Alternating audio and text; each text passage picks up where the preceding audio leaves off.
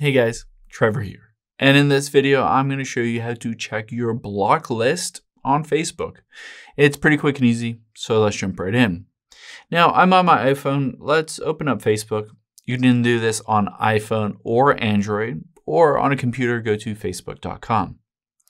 Now, on here, we're going to head into the settings. That's where we can see that entire block list. So let's tap on menu at the bottom right. And we'll scroll down here and you'll see the little gear icon with settings and privacy. So let's open that up. And at the very top, let's tap on settings. You'll see a bunch of different settings, but we need to scroll down until we find block, or blocking is what Facebook calls it. So right above active status here, you can see blocking. Let's tap on that. And this will show you your entire block list. So it says at the very top, once you block someone, they cannot see things that you post, tag you, invite you to things. They can't start a conversation. They can't call you, all of that stuff.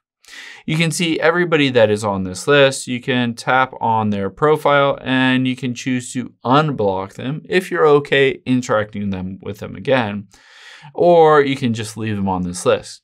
Now, if you wanted to add somebody to this list, you can tap add to block list and then just start typing in someone's name here. And whoever pops up, any of these friends, you can just tap that little block button, whether they are a friend or not a friend. Anybody on Facebook, you can always add to this list.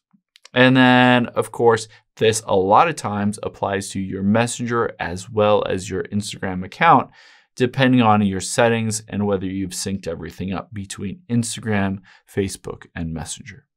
I hope this helps. If it did, hit the subscribe button down below. It really helps me out. And I'll catch you on the next one.